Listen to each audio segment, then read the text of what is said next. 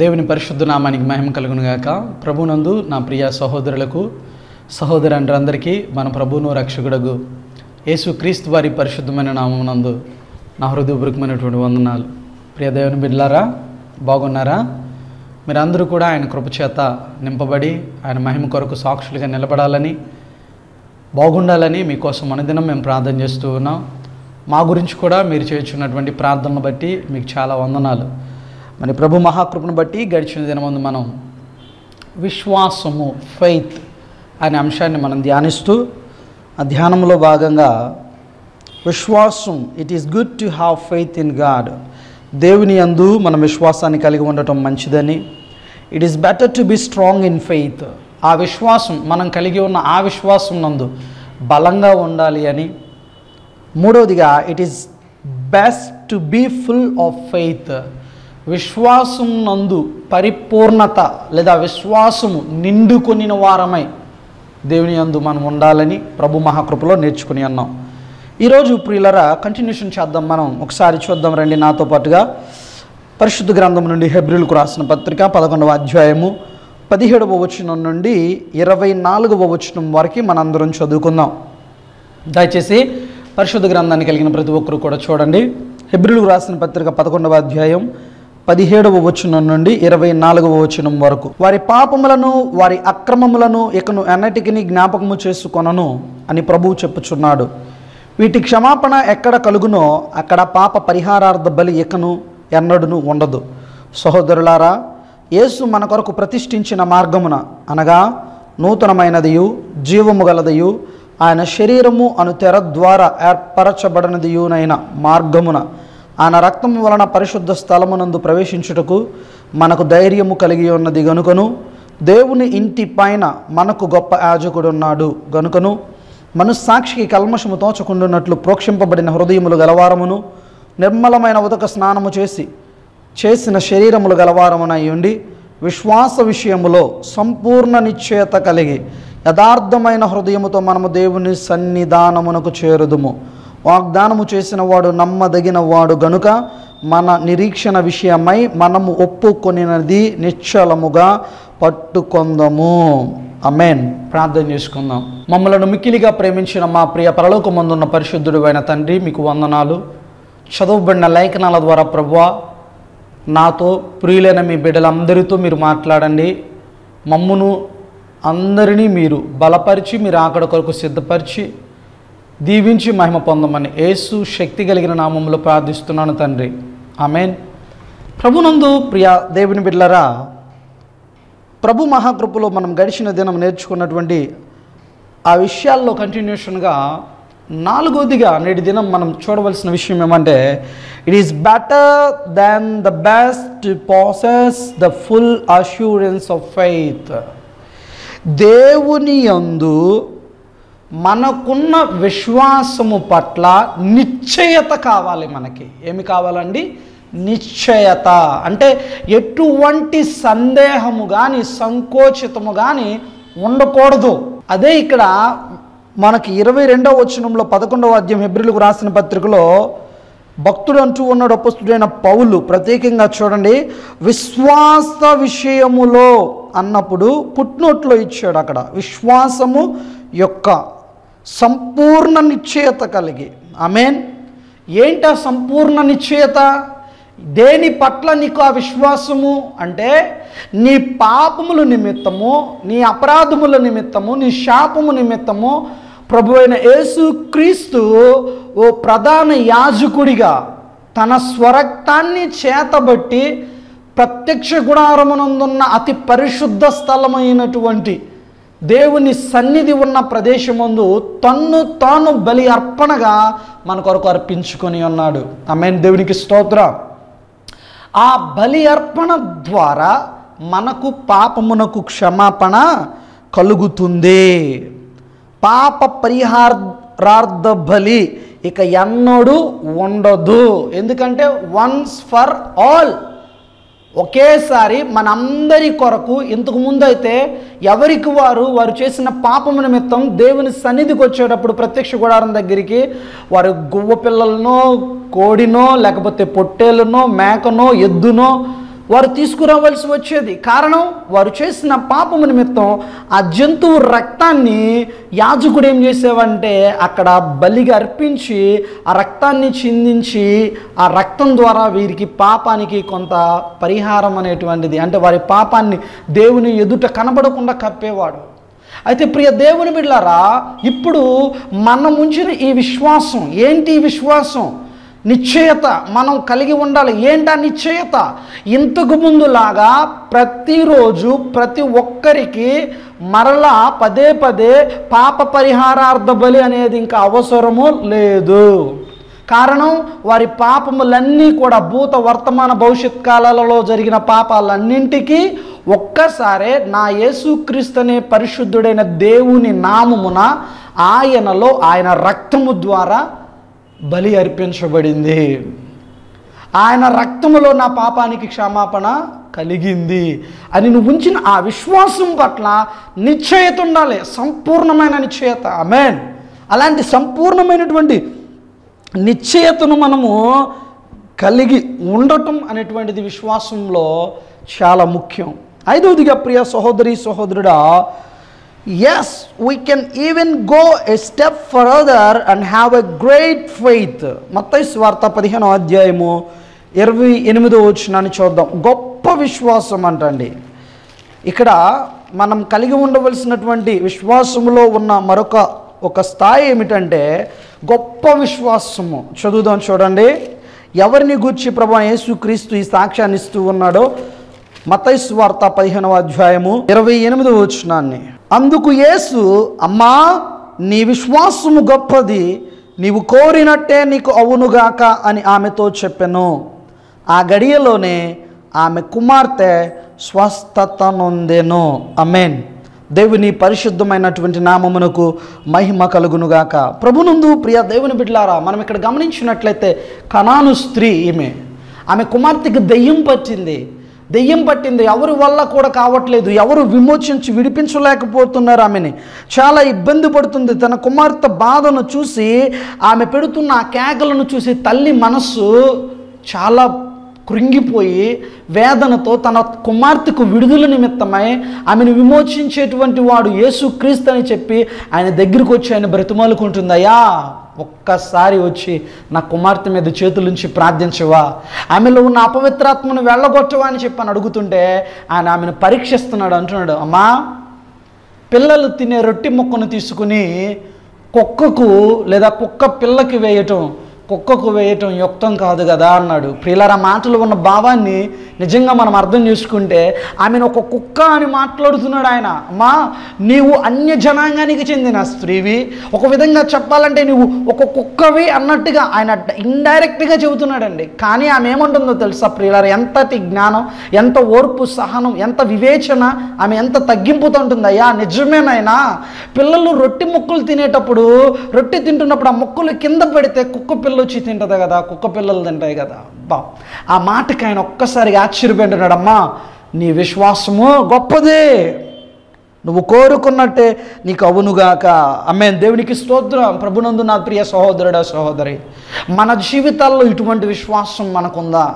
మనం కలిగిన వారముగా ఉన్నామా లేమా అనేటువంటిది ఒక ప్రశ్నగా మనకి నేటి ఉదయకాల సమయమందు ఈ కనాను స్త్రీ ద్వారా దేవుడు మనతో మాట్లాడుతూ ఉన్నాడు. గొప్పదైన విశ్వాసం కావాలి.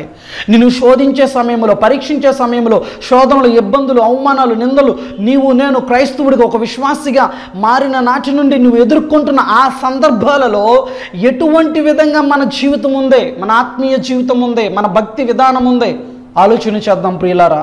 కనాను స్త్రీని చూడండి, ఆమె అన్ని జనురాలు.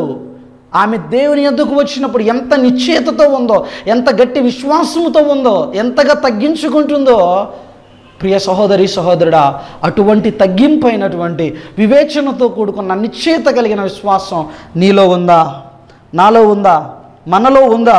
ఒకసారి మనందరము కూడా మనల్ని మనం నేటి ఉదయకాల సమయమందు పరీక్షించుకోవాల్సినటువంటి తరుణం ఇది ప్రియ దేవుని బిడ్డలారా. Having faith in God you will have none in your self. There is no room for self if God has the room. చూడండి, ఏమే గనుక అక్కడ నన్ను కుక్క అంటావా, నేను కుక్కనా అని చెప్పి కనుక యేసయ్యతో వాగ్వాదానికి దిగితే, ఆయనను తిరిగి ప్రశ్నిస్తే ఆమె కుమార్తెకు విడుదల వచ్చేదంటారా ప్రియులరా? ఆమె కోరుకున్నట్టుగా ఆమె కుమార్తెకు స్వస్థత వచ్చేదంటారా? వచ్చేది కాదు. There is no doubt at all. Because of her submission, because of her obedience, because of the dedication that she has towards Jesus, my dear brothers and sisters, she has received such a wonderful miracle in her life. Nowadays, it is very rare to find in believers such kind of faith. నేటి దినాల్లో ఇలాంటి విశ్వాసాన్ని కనుక్కోవడం విశ్వాసుల్లో చాలా కొద్దువ అయిపోయింది. కారణం ప్రియులరా, నేను నా అన్న అహం పోవట్లేదు. పాస్టర్ గారు ఏదన్నా వాక్యం చెబుతుంటే, పాపాన్ని ఖండిస్తుంటే నా గురించే చెప్పాడు, ఈయన సంగతి ఏంటో చెబుతా, ప్రార్థన అవని ఈయన అడుగుతా, నన్ను అనేంతటోడా, దేవుడా ఇతడేమన్నా, ఇతనికి నా మీద అధికారం ఉందా అని అప్పటికప్పుడే ఏం చేస్తున్నారు? సంఘాన్ని గలిబిలి చేస్తున్నారు, కలవరం పుట్టిస్తున్నారు, సంఘాన్ని అవసరమైతే చీల్చేస్తున్నారు, కానీ పాపాన్ని మాత్రం విడిచిపెట్టట్లా, జీవితాన్ని మాత్రం సరి చేసుకోవట్లా. ప్రభునందు నా ప్రియ దేవుని బిడ్డలారా, చూడండి ఇక్కడ చాలా స్పష్టంగా ఫెయిత్ అంటే సింప్లిసిటీ స్ట్రైకెన్లీ ఇల్లుస్ట్రేటెడ్ ఇన్ ద గాస్పెల్స్. ఇక్కడ మనలో నేను నా అనేటువంటిది ఇంక ఉండకూడదు, చచ్చిపోవాలంతే. యేసయ్య ఏమన్నాడండి? ఎవడైనను నన్ను వెంబడింపగోరిని ఎడల తన్ను తాను ఉపేక్షించుకుని తన సిలువనెత్తుకుని నన్ను వెంబడించమన్నాడు ఆయన. కానీ ఇక్కడ మనం నేనే బాగా పాడతాను, నేనే బాగా చదువుతాను, నా అంతగా ప్రార్థన చేసేవాళ్ళు ఎవరు లేరు సంఘంలో. ఇంకా నేను తప్పుకుంటే పాస్టర్ గారికి ఇంకొకళ్ళు ఎవరు లేరు. పాస్టర్ గారు మెచ్చుకుంటే నన్నే మెచ్చుకోవాలి, ఇంకెవరిని మెచ్చుకోకూడదు. ఎవరు నన్ను మెచ్చుకుంటే ఇంకా వాళ్ళ అంతు చూసేవరకు ఇంకా నిద్రపోదు, పాస్టర్ గారిని సాధిస్తూ ఉంటుంది. నిజంగా ప్రభునందు ప్రియ దేవుని బిడ్డలారా, ఇలాంటి స్వభావం కనుక మీలో ఉంటే మార్చుకోవాలి. దేవుడు మెచ్చడు, దీన్ని ఏమాత్రం కూడా ఇష్టపడడు. నీతో పాటు పాడుతున్న సహోదరి సరిగా పాడకపోయినా నువ్వు ప్రోత్సహించాలి, ధైర్యపరచాలి, నేర్పించాలి, కానీ దాన్ని హేళన చేయకూడదు, నవ్వుతాలికి తీసుకోకూడదు. తెలియని వారికి నేర్పించాలి. సంఘం అంటే ప్రేమను అందించే ప్రదేశం. క్రీస్తు ప్రేమ ఒకరి పట్ల ఒకరికి అందించే ఒక కుటుంబం. ఎక్కడ ఆదరణ కోల్పోయిన వ్యక్తికి, ఒంటరినన్న వ్యక్తికి ధైర్యాన్ని ఇచ్చి, ప్రోత్సాహాన్ని ఇచ్చి, ప్రేమను పంచే ప్లేసే క్రీస్తు ప్రేమ దొరికే స్థలమే సంఘం. సంఘం కట్టడం వెనక, సంఘం పునాది వేయడం వెనక యేసయ్య ఉద్దేశం ఒకటే, ఆయన ప్రేమ లోకమంతటికి చాటాలి. ఏ విధంగా జరిగిద్ది అది? మనలో ఐక్యత లేకుండా, మనలో నేను నా కుటుంబం, ఎంతవరకు నీ గురించి, నీ పిల్లల గురించి, సంఘస్థులు ఎవరి గురించి పట్టించుకోవా? వారి కోసం ప్రార్థన చేయవా? ప్రభునందు నా ప్రియ దేవుని బిడ్డలారా, ఒకసారి మనల్ని మనం పరీక్షించుకుందామా ప్రియులారా? నిజంగా నీలో కనుక దేవునికి చోటు ఉంటే, నా గురించి, నేను నా పిల్లల గురించి కాకుండా సంఘం గురించి, సంఘక్షేమం గురించి, సేవకుడి గురించి, సేవకుని కుటుంబం గురించి, వారి బిడ్డల గురించి కూడా ఆలోచించే హృదయం నీకు ఉంటుంది. ఎప్పుడంటే నిజమైన విశ్వాసం నీకు ఉన్నప్పుడు, దేవుని పట్ల నిశ్చయత కలిగినటువంటి విశ్వాసం నీకు నాకు ఉన్నప్పుడు. ప్రభునందు ప్రియ దేవుని బిడ్డలారా, సువార్తల్లో మనం చూసినట్లయితే ప్రత్యేకంగా 3 ప్రదేశాల్లో ప్రియులారా నేను మీకు చూపించాలని ఆశపడుతూ ఉన్నాను. విశ్వాసం అనేటువంటిది ఏ విధంగా అక్కడ కార్యరూపం దాల్చిందో వారి జీవితాల్లో ఒక్కసారి చూద్దాం. చూడండి పరిశుద్ధ గ్రంథం నుండి. Faith simplicity strikingly ఇల్లుస్ట్రేటెడ్ in the gospels where people simply believed Christ's word and were blessed. Just వాళ్ళు కేవలం అంటండి నమ్మారు, జస్ట్ నమ్మారంతే. యేసయ్య మాట వెంటనే వారు అద్భుతాన్ని, స్వస్థతని, వారు అనుకున్న కార్యాన్ని పొందుకున్నారు, చూడగలిగారు. చూద్దామా సందర్భాలను? మొదటిగా the man with the withered hand showed his faith in Christ's word by stretching forth his hand. మత్తయి సువార్త 12:13 ఓచ చేయగలవాడి విషయంలో మనం చూస్తున్నాం. మొట్టమొదటిగా ప్రియులారా 12:13 చదువుదాం. మత్తయి సువార్త 12:13 ఆ మనుష్యునితో నీ చెయ్యి చాపమనను, వాడు చెయ్యి చాపగా రెండవ దాని వలె అది బాగుపడెను. ఆమేన్. 9వ ప్రారంభంలో ఉందండి ఇలా. ఆయన అక్కడి నుండి వెళ్ళి వారి సమాజ మందిరంలో ప్రవేశించినప్పుడు ఇదిగో ఓచ చెయ్యి గలవాడు కనబడెను. ఆమేన్. ప్రియులారా, ఇతడు ఎవరు? ఓచ చెయ్యగలవాడు. ఇతనికి యేసుక్రీస్తుకి మధ్య సంభాషణ జరుగుతూ ఉంది.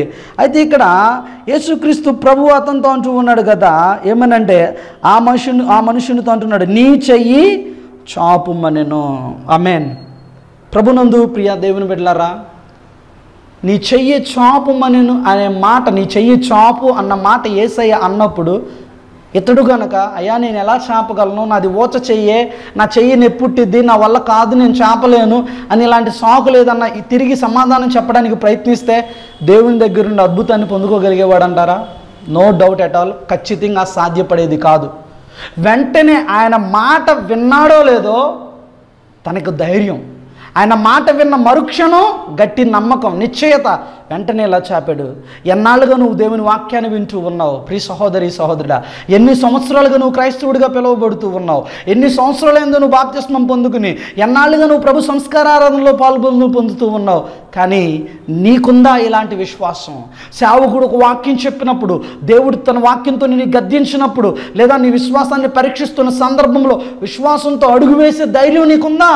శోధన శ్రమ సమయంలో, కష్టకాలంలో ఆరాధన ఆనందంతో సంతోషంతో చేసే వ్యక్తిగా నువ్వు ఉన్నావా? ధైర్యంతో ఒక అడుగు ముందు వేసే వ్యక్తిగా ఉన్నావా లేదా? ఇది ప్రశ్న పరిశుద్ధాత్మ దేవుడు నిన్ను నన్ను మనందరినీ కూడా అడుగుతూ ఉన్నాడు నేటి ఉదయకాలం మందు. రెండవదిగా ప్రియులారా, రెండో వ్యక్తిని మనం చూసినట్లయితే, the blind man responded to Christ's word when he asked them, believe that I am able to do this. They said unto him, Yeah, Lord. Matthew chapter 9 verse 28 to 30. మత్తయి సువార్త 9వ అధ్యాయము 28వ వచనం నుండి మన 30వ వచనం వరకు చదువుకుందాం ప్రియులరా. మత్తయి సువార్త 9వ అధ్యాయము 28వ వచనం నుండి 30వ వచనం వరకు. యేసు అక్కడి నుండి వెళ్ళుచుండగా ఇద్దరు గుడ్డివారు ఆయన వెంట వచ్చి, దావీదు కుమారుడా, మమ్మును కరుణించుమని కేకలు వేసిరి. ఆయన ఇంట ప్రవేశించిన తర్వాత ఆ గుడ్డివారు ఆయన వద్దకు వచ్చిరి. యేసు, నేను ఇది చేయగలనని మీరు నమ్ముచున్నారా? See again, my dear brother and sister, he is asking a question to them. Are you really believe that I am going to, or I can do this for you? What is their reply? నీది నేను చేయగలనని మీరు నమ్ముతున్నారా అని ఆయన అడిగినప్పుడు, I am able to do this, I'm able to do this అని అడిగినప్పుడు వారు అంటున్న సమాధానం ఏమిటో చూద్దాం. చూడండి వారి మాటలో ప్రియులరా. అని వారిని అడుగుగా, వారు నమ్ముచున్నాము ప్రభువా, 29, వారు నమ్ముచున్నాము ప్రభువా అని ఆయనతో అనిరి. అప్పుడు ఆయన వారి కన్నులు ముట్టి, మీ నమ్మిక చొప్పున మీకు కలుగునుగాక అని చెప్పినంతలో వారి కన్నులు తెరవబడెను. అప్పుడు యేసు ఇది ఎవరికి తెలియచేయకుండా చూచుకునడం వారి ఖండితముగా ఆజ్ఞాపించును. దేవునికి స్తోత్రం, దేవుని పరిశుద్ధ నామానికి మహిమ కలుగునుగాక. ఆమేన్. ప్రభునందు ప్రియ దేవుని బిడ్డలారా, చూడండి, దేవుడు ఒక కార్యాన్ని మన పట్ల జరిగించాలంటే మనకు విశ్వాసం ఎంత అవసరమో, ఎటువంటి విశ్వాసం అవసరమో తెలుసా? వచ్చే నీవు ముందు నీ దేవుడు చెయ్యగలడు, ఆయన వల్ల ఇది అయ్యిద్ది, అసాధ్యం కాదు, ఆయనకి సాధ్యమే సమస్తము, నేను నమ్మికతో వచ్చాను, యేసయ్య నామములో పొందుకునే వెళ్తాను అనే ధైర్యం నీకు నిజంగా కలిగిన వ్యక్తిగా నువ్వు ఉన్నావా? అలాంటి ధైర్యంతో, అటువంటి విశ్వాసంతో ప్రియ సహోదరుడా సహోదరి నువ్వు మందిరానికి వస్తున్నావా? లేక ఏదో అందరూ వెళ్తున్నారు నేను వెళ్దాం, జరిగితే నమ్ముదాం జరగకపోతే వదిలేద్దాం అన్నట్టుగా వస్తున్నావు? అసలు అది విశ్వాసమే కాదు. చూడండి, ఇక్కడ ఇద్దరు గుడ్డివారు కేకలు వేశారు ఆయన వెంట వచ్చి. ఆయన అడుగుతున్నాడు, నేను ఇది మీకు చేయగలనని మీరు నమ్ముతున్నారా? నేటి ఉదయం నిన్ను అడుగుతున్నాడు పరిశుద్ధాత్మ దేవుడు. Are you believing that I can give you A job? Or do you believe that I can give you a house, new house which you are expecting or praying for it? Do you really believe that I can give you the pregnancy? Or do you really believe that I can give you a nice match for you to get married? నువ్వు నిజంగా నువ్వు పెళ్లి చేసుకోవడానికి ఒక మంచి సంబంధాన్ని, లేదా నువ్వు కట్టుకోవడానికి నువ్వు ఆశపడుతున్న ఒక ఇంటిని, లేదంటే ప్రత్యేకంగా నీవు కోరుకుంటున్న ఒక ఉద్యోగాన్ని నేను ఇవ్వగలననే విశ్వాసం నీకుందా? If you believe so, just have faith and go. It will be granted. నువ్వు నిజంగా నమ్మితే, అలాంటి విశ్వాసమే కనుక నీకుంటే ఖచ్చితంగా నేను నీకు ఇచ్చాను, అది జరిగింది అంటున్నాడు. ఆనాడు గుడ్డివారితో చెప్పిన మాట నేటి ఉదయం పరిశుద్ధాత్మ దేవుడు నీతో నాతో మనందరితో మాట్లాడుతూ ఉన్నాడు. ప్రియ దేవుని బిడ్డలారా, నేను ఇప్పుడు చెప్పిన ఇల్లే కానీ, ఉద్యోగమే కానీ, లేదా వివాహ జీవితంలో వచ్చే ఆ జీవిత భాగస్వామే కానీ, వీరందరూ ఇవన్నీ తాత్కాలికమైనవి, ఒకరోజు గతించేవి, పోయి క్షయమైపోయేవి. కానీ ప్రియ సహోదరి సహోదరుడా, క్షయము కానిది, అక్షయమైనది, శాశ్వతమైనది పరలోక రాజ్యం. దాని కొరకు మనం విశ్వాసాన్ని కలిగి ఉండాలి. ఆ పరిశుద్ధుడైన దేవుని పట్ల, యథార్థవంతుడైన, పవిత్రుడైన, నిర్దోషి, నిష్కల్మషుడైన నా యేసయ్య పరిశుద్ధ నామం పట్ల విశ్వాసం ఉంచిన ఓ ప్రియ దేవుని బిడ్డలారా, నేటి ఉదయకాలం సమయమందు మనమందరమును కూడా ఒక్కసారి మనం పరీక్ష చేసుకుందాం. మనలో గుడ్డివారు కలిగిన నమ్మకం మనకుందా? ఓచ చెయ్యివాడు లోబడినట్టు ఓచ చెయ్యి గలవాడు కలిగిన నమ్మకం మనకుందా? చాపు అన్నాడు ఆయన, చెయ్యిని చాపమనగానే చాపాడు. నేటి దినాల్లో ఎన్నిసార్లు చెప్పినా అమ్మా కృతజ్ఞత ఆరాధన పెట్టుకోనమ్మా, ఇంటి దగ్గర దేవుడు కార్యం చేసినప్పుడు సంఘాన్ని పిలిచి సాక్ష్యం ఇవ్వండమ్మా అన్ని జనుల మధ్య అంటే ఎన్నిసార్లు మొత్తుకున్న ప్రార్థన పెట్టుకోవడానికి మనసే రానిటువంటి బిడ్డలు ఉన్నారు. ఎంతగా దేవుడు వారిని దీవిస్తూ వారి పట్ల అద్భుత కార్యాలు చేస్తూ మరణ పరిస్థితుల్లో ప్రమాదకరమైనటువంటి ఒక యాక్సిడెంట్స్ నుంచి దేవుడు తప్పించి, రోగాల నుంచి విడిపించి, వారికి దేవుడు మంచి స్థితినిచ్చినప్పటికీ కూడా సాక్ష్యం ఇవ్వడానికి నోరు తెరవలేని పరిస్థితి. దేవుని యొద్దకు వచ్చి ఆయనను హృదయపూర్వకంగా కృతజ్ఞతతో ఆరాధించే మనసు లేనటువంటి బిడ్డలు బ్రతుకుతున్న దినాలు నేటి దినాలు ప్రియులారా సంఘాల్లోనే. అందుకే పరిశుద్ధాత్మ దేవుడు నీతో నాతో వీరిని మన ముందుంచి మాట్లాడుతూ ఉన్నాడు. నీలో గనక నిజంగా నిశ్చయమైన విశ్వాసమే గనక ఉంటే, నాలో ఉన్న మనలో ఉన్న ఓచ చెయ్యగలవాడిలాగా యేసయ్య చెప్పిన వెంటనే మాట వింటావు. నీ సేవకుడు చెప్పిన వాక్యానికి వెంటనే నువ్వు లోబడతావు. తప్పుంటే సరి చేసుకుంటావు, పశ్చాత్తాపడతావు తప్ప సేవకుడి మీద కోపం పెట్టుకో, సంఘాన్ని విడిచిపెట్టి ఇంకో సంఘానికి వెళ్ళవు. ప్రియదేవుని బిడ్డలారా, నేటి ఉదయకాలం ముందు ఒకసారి నిన్ను నీవు మనలను మనం పరీక్షించుకోవాల్సినటువంటి సమయం ఇది. చివరిగా మూడవ వ్యక్తి ఎవరంటే, the 10 lepers showed their faith in Christ's word in going their way to the priest as he directed. లూకాసు వార్త 17వ అధ్యాయము 14వ వచనము. పక్షవాతం కలిగిన వాళ్ళు మనం చూసినట్లయితే 10 మంది ఎంత అద్భుతమైన రీతిలో దేవుడు వారు శుద్ధులయ్యారో, దేవుని మాట నమ్మి వెళ్ళిపోతున్నారు. వెళ్తూ ఉండగానే దేవుడు వారికి ఆశ్చర్యమైన రీతిలో చాలా చక్కగా గొప్ప కార్యాన్ని జరిగించాడు. చదువుదాం చూడండి, లూకాసు వార్త 17వ అధ్యాయం 14వ వచనాన్ని. దయచేసి ప్రియులరా, లూకాసు వార్త 17వ అధ్యాయము 14వ వచనాన్ని చదువుకుందాం. 12 నుంచి చదువుతున్నాను. ఆయన ఒక గ్రామంలోనికి వెళ్ళుచుండగా 10 మంది కుష్ఠరోగులు ఆయనకి ఎదురుగా వచ్చి దూరంలో నిలిచి, యేసు ప్రభువా మమ్ము కరుణించుమని కేకలు వేసిరి. ఆయన వారిని చూచి, మీరు వెళ్ళి మిమ్మల్ని యాజకులకు కనపరుచుకొనుడని వారితో చెప్పెను. వారు వెళ్ళుచుండగా శుద్ధులయ్యిరి. ఆమేన్. దేవునికి స్తోత్రం. ఈ వాక్యాలన్నింటిని బట్టి ప్రభునందు ప్రియ సహోదరి సహోదరుడా, మనమందరము కూడా అర్థం చేసుకోవలసినటువంటి విషయం ఏమిటంటే, వారి జీవితాల్లో దేవుని కార్యాన్ని చూడడం వెనక వారు చేసిన పని ఏంటయ్యా అంటే, ఆయన నోటి వెంట మాట రావటం తోడనే ఆ మాట ప్రకారం జరిగించారు. వారు ఆ మాటకు లోబడ్డారు. వారు అడిగిన ప్రశ్నకు వెంటనే స్పందించారు, సరిగా సమాధానం ఇచ్చారు. మనం ఏం చేస్తున్నాం? ఒక్కసారి మనల్ని మనం పరీక్ష చేసుకుందామా ప్రియులరా? మనలో నిజంగా విశ్వాసం ఉందా?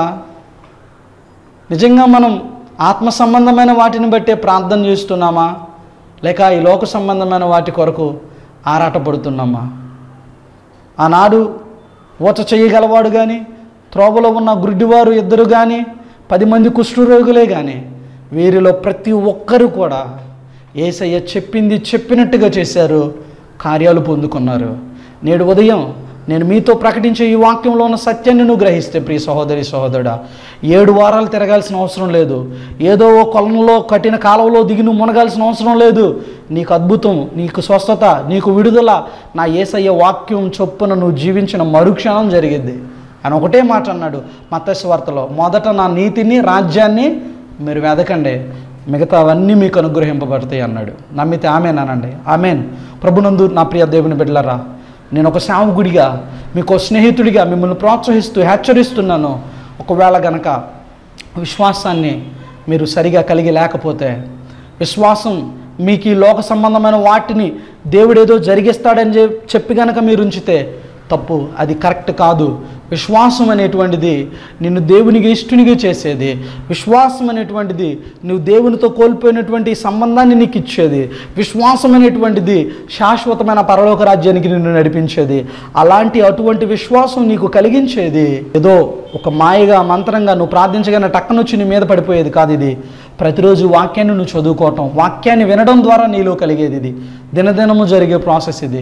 కాబట్టి ప్రియ సహోదరి సహోదరుడా, ప్రార్థన ఏ సమయంలో జరుగుతున్నా, సంఘ సేవకుడు ఎక్కడ ఏ ప్రార్థన జరిగించిన, ఉపవాస ప్రార్థన అయినా, కుటుంబారాధన అయినా, మందిరంలో ఎక్కడ జరిగినా ప్రార్థన మానక మీరు ప్రభులో ముందుకు ఆ ప్రార్థనకు అటెండ్ అయ్యి చక్కగా వాక్యం చేత బలపరచబడి దేవుని కొరకు నిశ్చయమైన విశ్వాసాన్ని, నిశ్చయత కలిగిన విశ్వాసాన్ని, అలాగే నిండుకొనినటువంటి విశ్వాసాన్ని, పరిపూర్ణమైనటువంటి విశ్వాసాన్ని, బలమైనటువంటి స్థిరమైనటువంటి విశ్వాసాన్ని దేవునిలో మీరు కలిగి ఆయన మహిమార్థమై కనాను స్త్రీ నేను అనే భావనలను చంపుకొని ఆమెను తక్కువగా మాట్లాడినప్పటికీ కూడా ఓర్పుతో ప్రభువుని తిరిగి మరలా వివేచనతో కూడుకున్న రీతిగా ఆయనతో మాట్లాడి, అమ్మా నీ విశ్వాసము గొప్పదే, నువ్వు కోరుకున్నట్టే నీకు అవునుగాక అనేటువంటి సాక్ష్య జీవితాలను కలిగిన కృప మీ అందరికీ కూడా పరిశుద్ధాత్మ దేవుడు అనుగ్రహించాలని మిమ్మల్ని హృదయపూర్వకంగా యేసుక్రీస్తు పరిశుద్ధ నామంలో దీవిస్తూ ఈయన మాటలు ముగిస్తూ ఉన్నాను.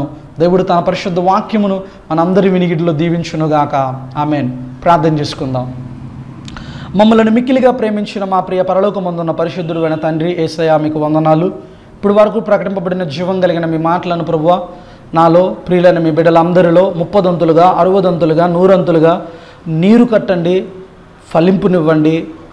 మీ రాజ్య వ్యాప్తి కొరకై మమ్మల్ని అందరినీ విశ్వాస వీరులుగా, స్థిరమైన విశ్వాసం, నిశ్చయత కలిగిన విశ్వాసం, బలమైన విశ్వాసం ప్రభువా, ఓ కనాను స్త్రీ వలె, ఓ ఓచ చేయగలిగినటువంటి వాడి వలె, ఆ గుడ్డి ఓరు కలిగినట్లుగా 10 మంది కుష్ఠరోగుల్లో ప్రభువా వెళుతూ నీ మాట వింటూ వెళుతూ ఉండగా గొప్ప కార్యాన్ని పొందుకున్నట్టుగా, నీ వాక్యం ప్రకటింపబడుతున్నప్పుడు ప్రకటింపబడే వాక్యాన్ని విశ్వసించి ఏదైనా మేము సరి చేసుకోవలసినటువంటి చోట మమ్మల్ని గద్దించినప్పుడు వెంటనే మేము ఆ పశ్చాత్తాపం చెంది ఆ పాపాన్ని విడిచి నాయనా మా త్రోవను సరళము చేసుకుని నీ మహిమ కొరకు జీవించేటువంటి జీవితాలను మాకు దయచేయమని, మీ మహిమ కొరకు మమ్మల్ని అందరినీ బలపరిచి వాడుకొనమని రక్షకుడు యేసుక్రీస్తు పరిశుద్ధ నామంలో ప్రార్థిస్తున్నాము తండ్రి. ఆమేన్. May God bless you all my dear brothers and sisters. If you have any prayer requests, please do contact us to the number that was displaying on the screen. And also, if anybody not yet subscribed our YouTube channel, which is called Remi India for Jesus, REMI, Remi India for Jesus, our YouTube channel, please do subscribe and share. Thank you.